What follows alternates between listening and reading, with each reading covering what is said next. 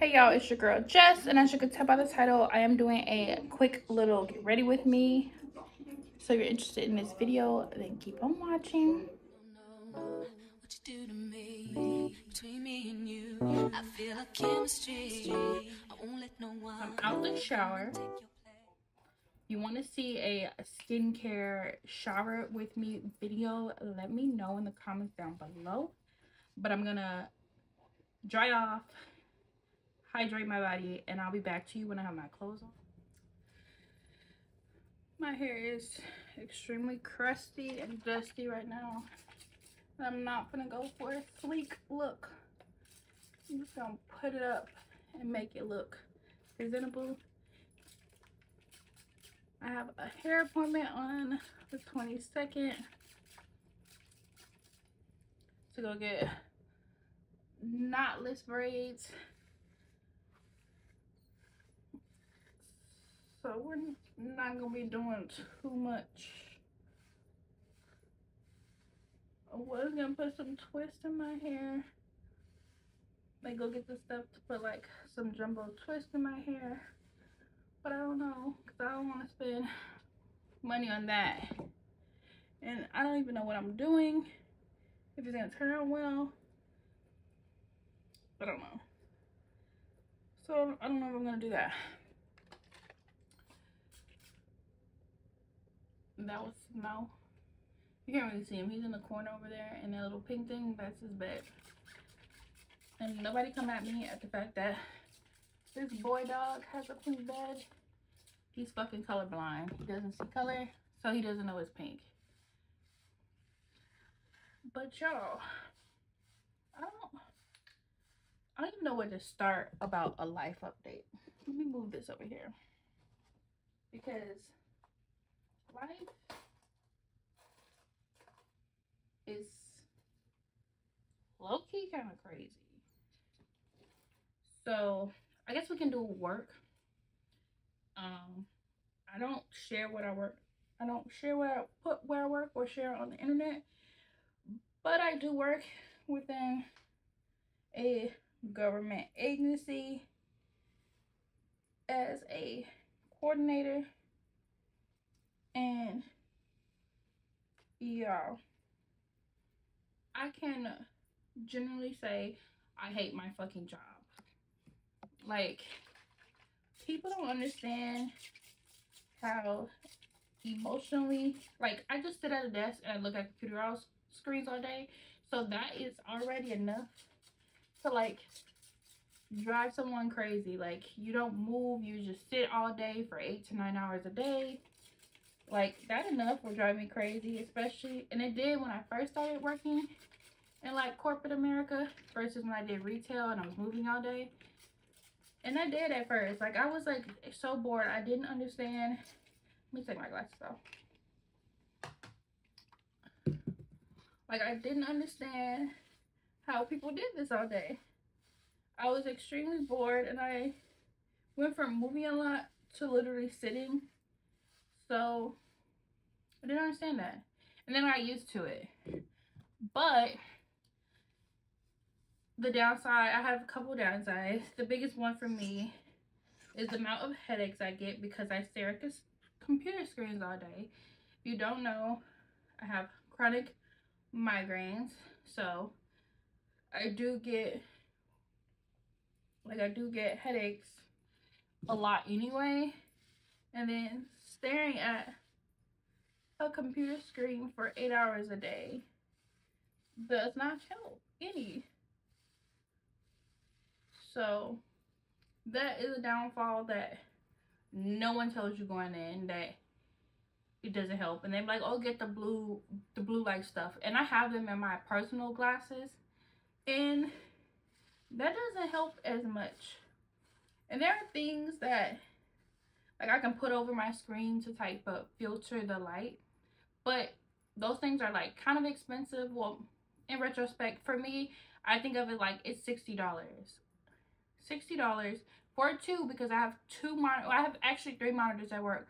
So I need like I'm probably gonna spend $200 on these things for work. The job won't pay for them because they don't deem it necessary.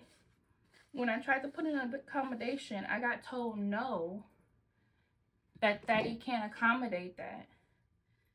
So they won't pay for them. If that's something I want, I have to do it out of pocket.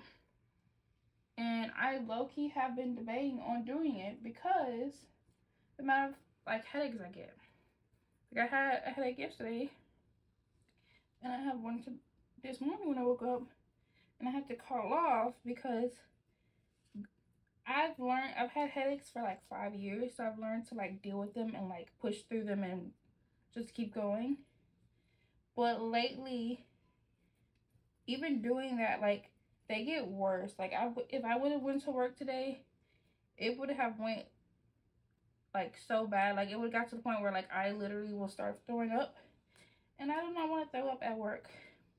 That's how bad my migraines have getting lately, is that I throw up, I get really dizzy, I fainted before, so they can get pretty bad, and that's not something that I really want to deal with at work.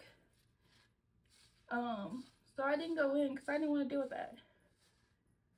It's just stressful. And then another thing that I didn't realize was that sitting at a computer desk, and I should have, but it had dawned on me when I first started corporate America, was that when you sit, you're sedentary. So you're not moving, and I'm gaining so much weight. And I'm gonna, not all of it is because I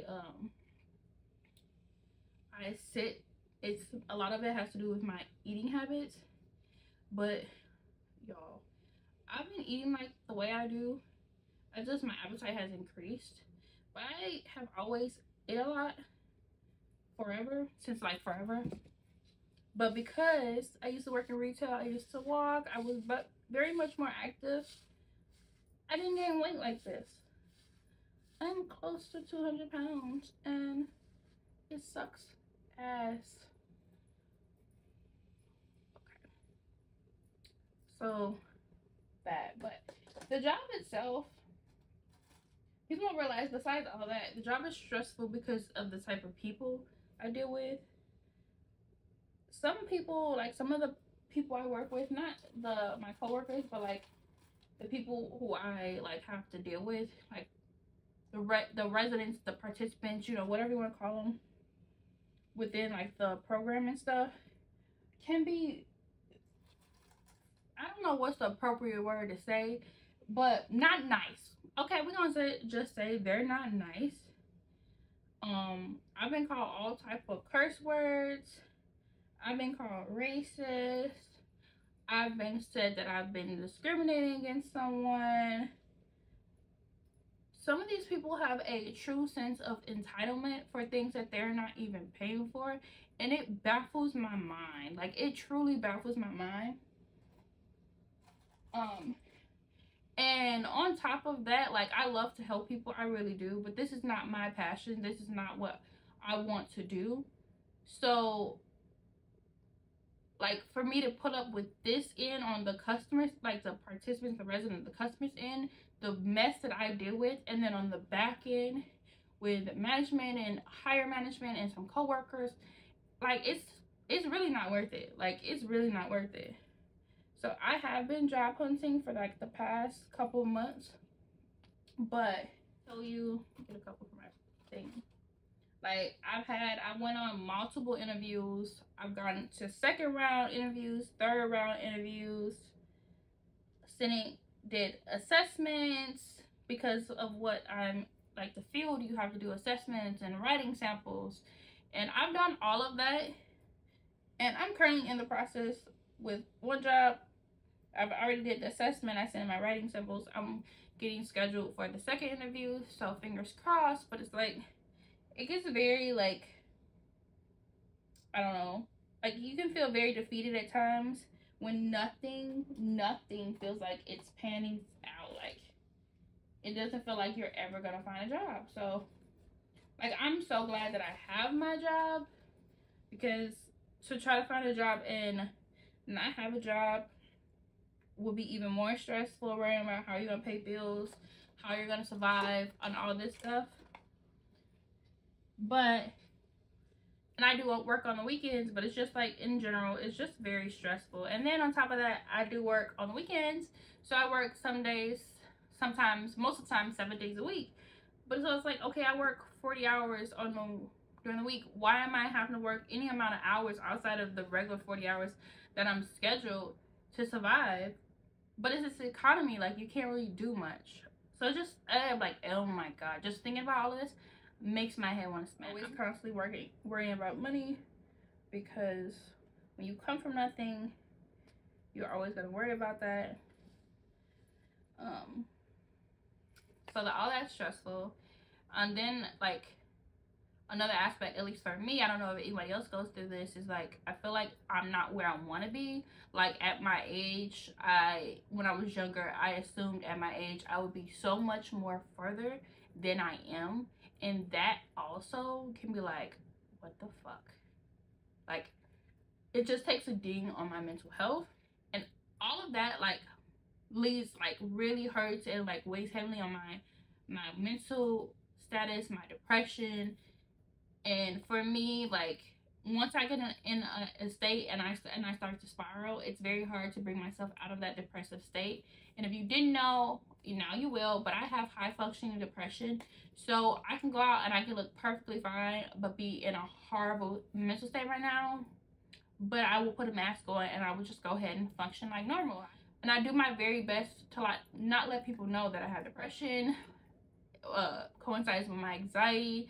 I have very bad anxiety on certain things like decision making. I cannot make decisions. I cannot make decisions. Driving, I still have very much bad driving anxiety. All of that is just, it takes a toll. And I know some of my mental health has played a part in how much weight I've gained, which also takes a toll. It's like a cycle, you know? Gain weight, mental health affected, gain weight. So I'm steady in this never-ending cycle. And then school, I have a class I need to finish. School actually last semester was very stressful, but I did so good. I got 2 A's, brought my GPA up. Have a year and a half left, so I did get a certification in May. I do want to do another one. I do want to do a couple more certifications on my own that I'm paying for out of pocket. Those could be expensive, yes. Another thing that is going on is me trying to figure out how I'm going to pay for Snowball's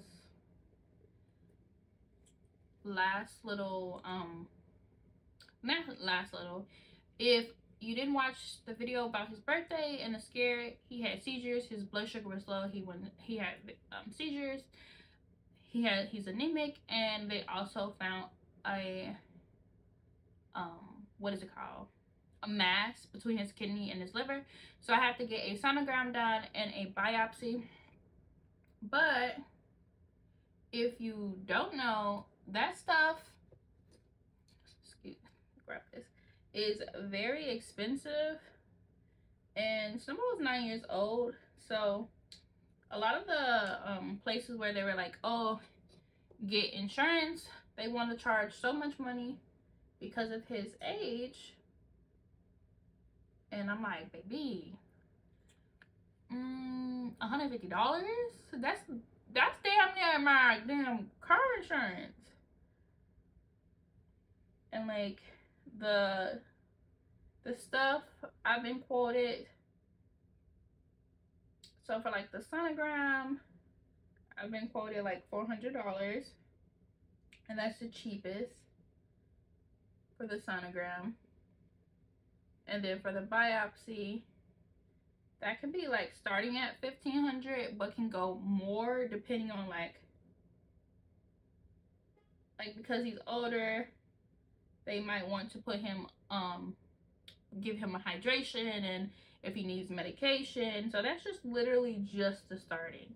Like that doesn't that it can go up to, like one vet said, like $2,500.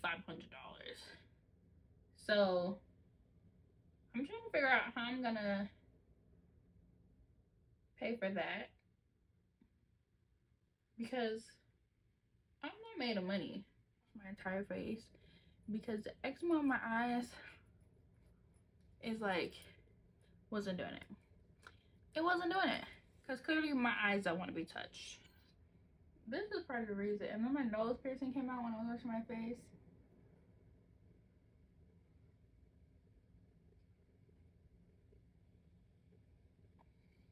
I have PCOS on top of everything else. So I have a lot of facial hair. So I like shave and like pluck. So I had a ingrown hair down here that I'm dealing with. The ingrown hair is gone, but now I am dealing with the little bump or blemish that it left. I won't talk about my relationships on here, like personal relationships on here, because that, at least in my opinion, doesn't need to be on the internet. I will say that when it comes to friendships, that I don't have that many friends. Like, the app is very interesting. There are some weird people on the app, but for the most part, it's interesting. But I just find it weird that people get on these apps to make friends, and then the friends, like, you never go outside the app. What's the point of making friends if you never actually leave the app? My final look. Don't come for me in the comment section because I'm not a makeup girly. Don't come for me. Don't come for me. Don't come for me. This is just what I do. If you have any helpful suggestions, let me know in the comment section down below. If you like this video and you want to see more of this type of video, then let me know by giving this video a thumbs up. Hit that subscribe button and let me know some video suggestions in the comment section down below. But until next time, bye. What you do to me, between me and you, I feel like chemistry.